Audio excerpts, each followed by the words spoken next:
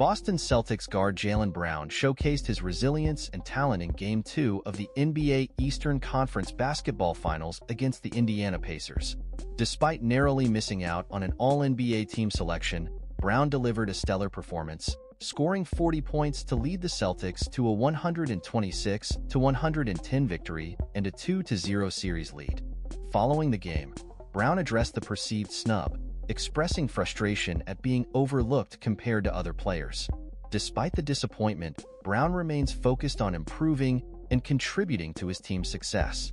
His exceptional play has been instrumental in Boston's postseason run, with teammates praising his leadership and determination. As the Celtics aim to extend their series lead in Game 3, Brown's impact on the court continues to be a driving force for the team's success.